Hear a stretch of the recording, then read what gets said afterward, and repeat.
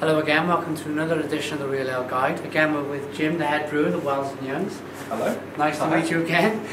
We're in the control room, which is a bit of a mystery to me, so I'm going to hand over to Jim and he's going to explain everything that goes on in this wonderful room.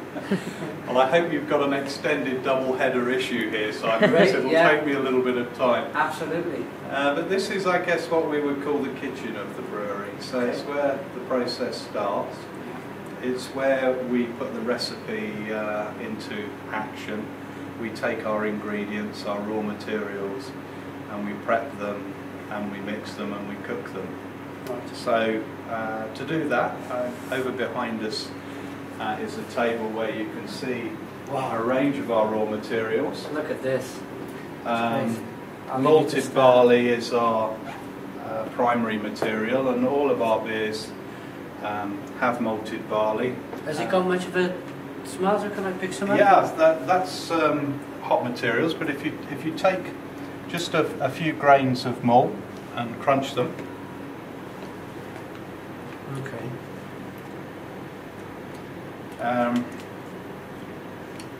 Taste of cereal and biscuit and malt.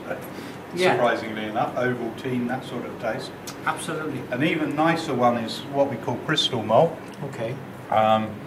Which is added to the ales predominantly for colour and flavour. Has a slightly different manufacturing process to standard malt, and it gives a really good toffee and confectionery taste. Yes. And very pleasant for a cereal. That's nice. It gives a little burns, like a burn aftertaste going on there. Very good constituent for bitters and pale ales. Yeah. Last one on the right is chocolate malt. Okay. I wouldn't recommend that you have more than 1 or 2 grains of that. Okay. This is quite highly roasted and is given again a dark colour to the beer. We use it in stout, and though it's called chocolate malt, it doesn't really taste of confectionery chocolate. Right. Chocolate comes more towards the colour than the taste. I understand. And that's coffee. Coffee, yep, a little bit of carbon. And I think if you do imagine hard, you can probably get a little bit of dark, bitter chocolate from the back of it. Right at the back, yeah. And when you're creating a beer with a novel flavour like chocolate stout, I think it's quite important that any flavour you introduce to it is in sympathy with the beer, so you don't want it to be in conflict.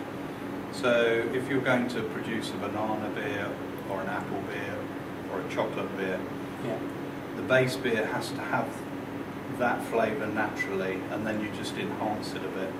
Right. That makes the drinkability maintain and stay there without there being flavours kind of fighting each other. It's all about balance, and it's the same when you're pairing beer with food. You want flavours that are in sympathy and not trying to outdo one another or trump one another. So if you have a light tasting food, you don't want a strong tasting beer, and vice versa. Right. So those are basic raw material ingredients. The malted barley is crushed in a mill to make grist. Yeah. I've never quite understood why it's grist to the mill. I always thought it's grist from the mill, but there we go. Must be a Yorkshire statement. And for some of our lagers, we're using maize grits and rice. I tasted the Kieran in one of your pubs. It tasted fantastic. It was crisp, clean. The bubbles were fine again, and again, it's one of them drinks which you can have cold. And it tastes very, very good cold. It's probably different from any other lager I've ever tasted. Is that because it's brewed with rice? Partly that. I think it's probably more to do with the brewing process, where we only take the first pressings from the materials. We don't go through a process called sparging, where we wash through the last bits. It's quite an expensive process because we throw a lot away. Right. But if you can imagine something like olives or fruit being pressed, and the first juices that come off, if you just took that away and packaged that as against squeezing the last little bit and then flushing through with hot water, that's the difference between Kirin and a normal beer. We only take the choicest bit first. We don't take the slightly weaker wort, as we call it, that's been washed through. Fantastic, fantastic. So how do all of this beautiful stuff here, these are the raw ingredients, how does this represent with the rest of the machinery you've got here? Okay, well, we have some very substantial, sophisticated cooking equipment. Yep. And if we work from left to right, the mimic screen is here to illustrate the process. Okay. And though it's live, it doesn't actually control anything. So we have silos on the left-hand end here where we store our grain, our malted barley.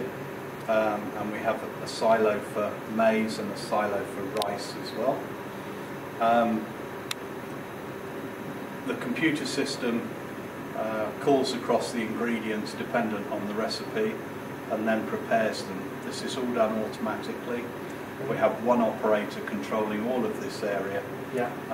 And to get repeatability of product, having it done by computer, make sure every batch is the same as the one before. The malt is milled, which is a crushing mill rather than a grinding mill, and stored in a hopper called a grist case. Yeah. From there we mix it with our own special water, and you'll find brewers love to have their own language, their own jargon. Right. So we can't have anything as simple as water. We call it liquor. Okay. So we have our liquor, which comes from our own well. It's mineral water accredited, so all of our beer is brewed with mineral water. Fantastic. And before it comes into the mash mixing vessel here, it's blended to the correct temperature, and we blend carefully the proportion of dry material with the amount of water. So for every kilogram of material we're adding about 2.5 to 3 litres of water, depending on the recipe. So that's our liquor to grist ratio, if we want to lapse back into the jargon.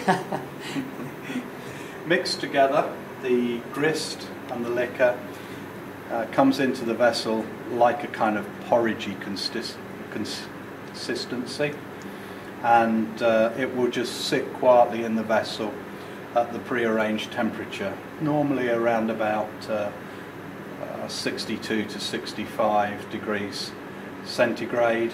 And my mathematics is getting rusty, but I think that's probably about 140 odd Fahrenheit, those sorts of temperature. That temperature and the time it's held there is very critical to the process. And what's happening there is a process we call conversion, where natural enzymes in the materials are breaking down the starch into fermentable sugar. And the kind of analogy I like to use there is the enzyme is like a pair of bolt cutters. The starch is a huge ball of chain, and the bolt cutters chop it up into sections. One link is glucose, 2 links is maltose, 3 is maltotriose. Above 4, and you're starting to get unfermentable and get beyond the brewer's ability to count, so we call it a limit dextrin. Fantastic. A very complex biochemical process going on in there, which again is a part of where the brewer can exert his art to manipulate the final character of the beer by manipulating times and temperatures ratios in the mash vessel. Once that process is completed, the next stage really is quite straightforward. It's just clarifying it. So great big filter, stainless steel, Yeah. removing the solids which we no longer want and collecting the liquids which we do want. Again, loads of brewers jargon here. So the liquid we call wort, W-O-R-T, and that's what we want. The solid we call spent grain, Yes. and that's blown by compressed air across the silos and then sold as cattle feed. So we don't waste anything, but in terms of the beer it's finished with. That's really good. That is very interesting indeed, just to know that whatever you get left over is sent to cattle feed, just to keep things environmentally friendly. It's great. We waste very little. This wort then transfers to the last stage up here in the brew house, which is where we boil it. Right. And one of the reasons why beer historically has been something safe to drink, so if you go back to 17th century London in the time of the plague, yes, people drank beer. It may not have looked quite the same as beer does now, but it still went through a process of boiling and also an addition of hops. And the brewer adds hops as a kind of flavouring herb, but it has other benefits too, and one of the key benefits is it's a bactericide, so it will give the beer natural keeping qualities. Oh, right.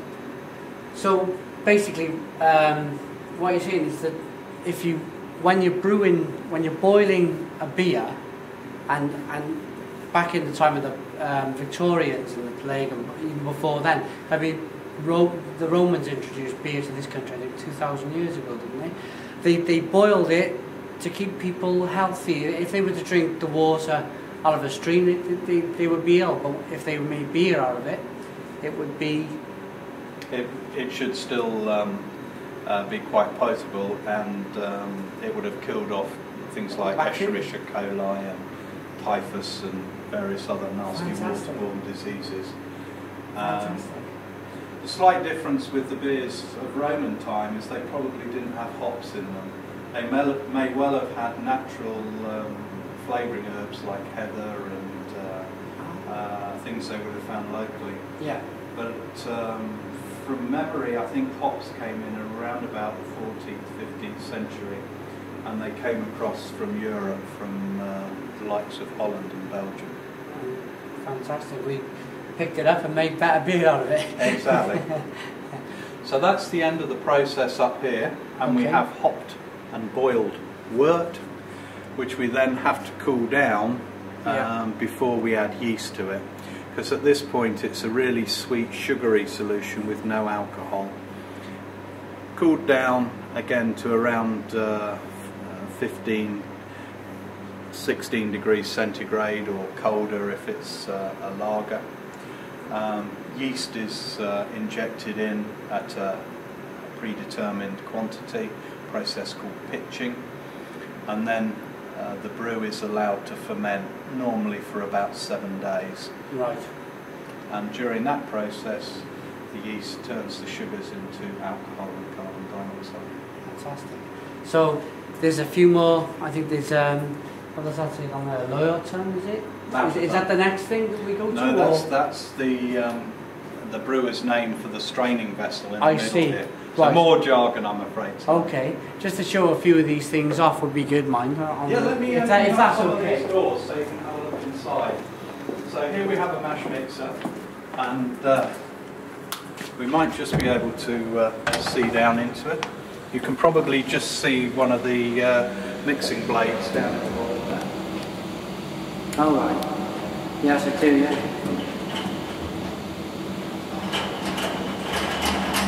And then here's the great big Loyalton, is it? This is the Loyalton. Loyalton. It's a great big heavy door there. Yeah, this one is a more modern design, which is more tamper-proof. In fact, so much so it's got a lock on the back, which is electronically interlinked with control system. So I have to take a key out.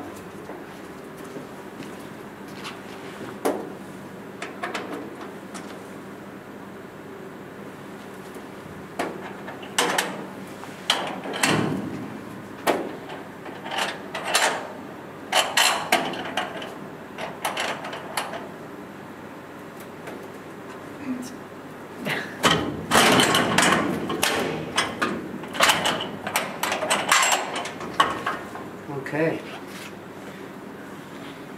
We should be able to have a look inside.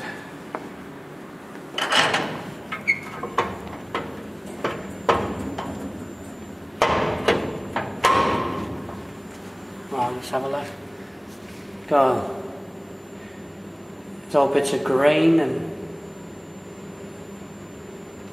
Is that where it all gets made into fine grain? That's the spent grain. That's the last little bits of spent grain that are left in when the vast majority has been discharged across to the silos. Right, I see. I see. And the blades that you can see hanging down in the middle are what we call louter knives, and we use those to help the flow of wort through the bed when we're straining it off, and then they reverse direction and discharge the grain through a hole on the left hand side. Fantastic. Fantastic. Great.